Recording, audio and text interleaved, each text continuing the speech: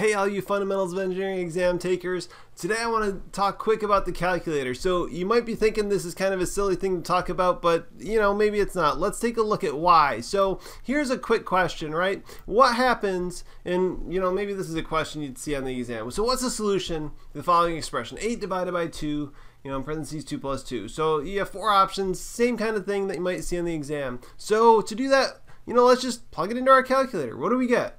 Well, in a TI-85X solar, we get, we punch it all in. Uh-oh, there looks like a 22 there. That doesn't look right, but let's keep going. Punch it in exactly as it's written. We get 1/3. Okay, let's go to a TI-85. Well, in a TI-85, we plug it in just as it's written, and we get 1. Okay, 2 different TI calculators, same thing typed in, 2 different answers. Okay, let's go to a TI-30X, and this happens to be one of the ones that's approved for use, and we type it all in. 16. Okay, and then we go through, let's try the Windows calculator. We type it all in. Something's funny's going on with that too. We keep going with the parentheses, punching everything in just the way it's written, and we get 2. Okay, you'll notice there's a 2 missing there somewhere. So at the end of the day, we come back here and what do we get? So we have we have our 0.33, we have our 1, we have our 2, and we also have our 16. So which one's right?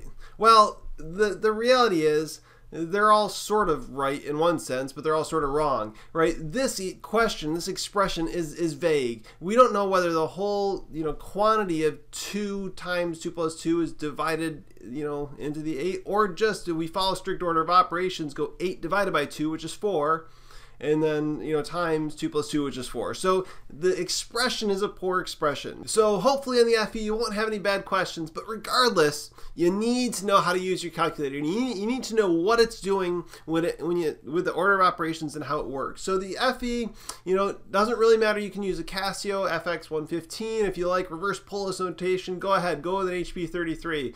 If you like the standard kind of TI, go with the TI-30X. There's different models, some have different features, and it doesn't really matter as long as it's on this list, as long as it's approved. So make sure it's approved, make sure it works, and don't be like one of my students who showed up to an exam, literally took a calculator out of a package and said, can you help me figure out how to use this?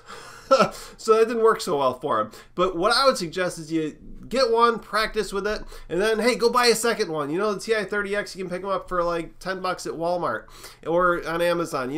But the nice thing about Walmart is if you don't use it, it's still in its package. Buy it, pick it up for the exam, bring it back when you're done. You'll still have one that you use day to day.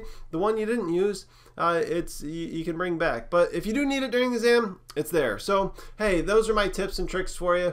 But regardless, buy a calculator, know how to use it, practice using it, all right? Hey, so I hope this helps, and I look forward to hearing from you. Feel free to drop a comment if you think you have the right answer, but otherwise, keep working hard and moving onward and upward.